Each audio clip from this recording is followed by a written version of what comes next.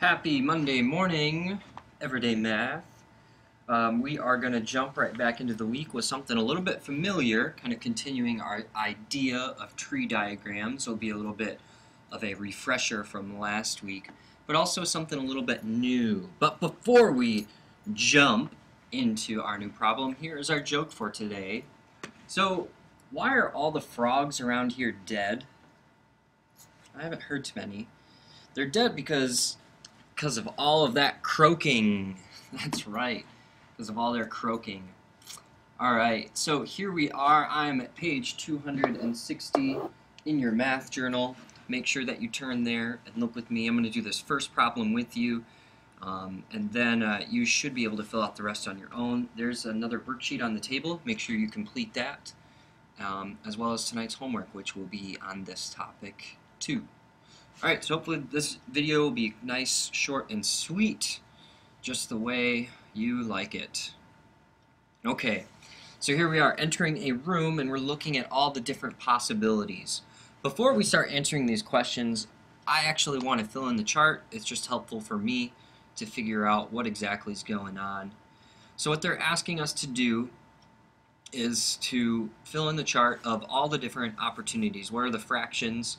At each little crossroad, what are our fractions at? So for example, right here, they're saying that we have a 1 in 4 chance. So from this first point, there we can choose 1 out of 4. So then we have to write the fractions of each chance. So the rest of these are going to be 1 over 4.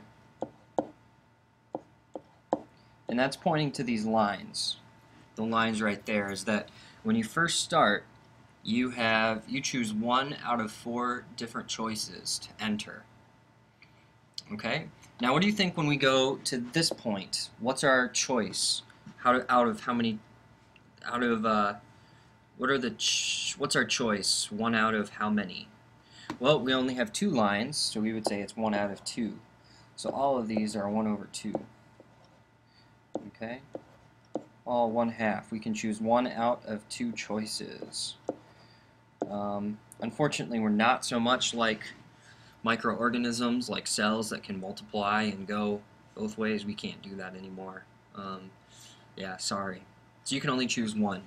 And then now, at the bottom, it wants us, like, what are the total number of options out of all of them? That's why they're at the bottom. We've come to our end, and we're not doing our specific line. So out of, what's the...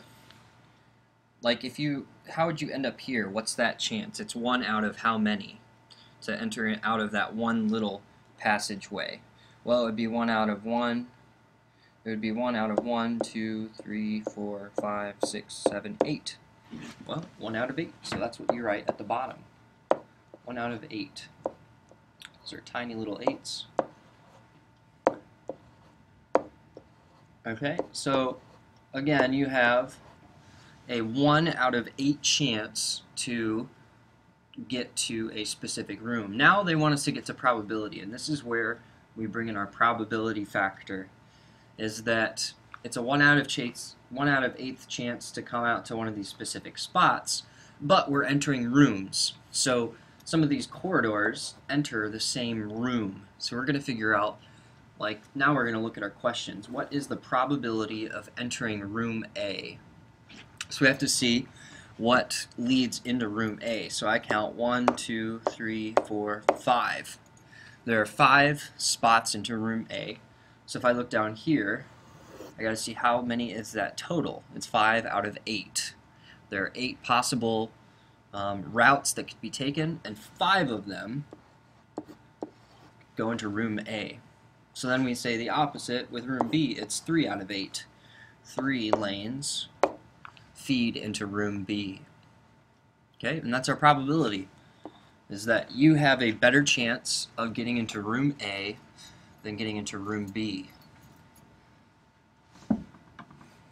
Okay?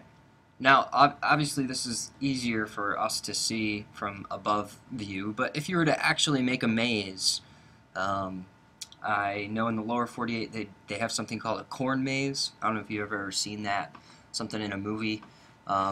But it's pretty cool. People knock out a maze in a big cornfield and you wander around to try to get through. I think I've done it. I've done it once. Of course, if you're a little kid, you can get pretty scared if you get lost.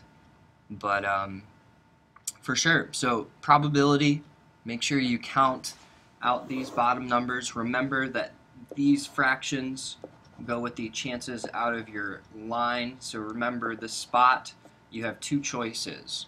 For example, up here you have 4 choices. So make sure you label your fractions correctly. And then obviously it comes out of your total at the bottom. How many total are there?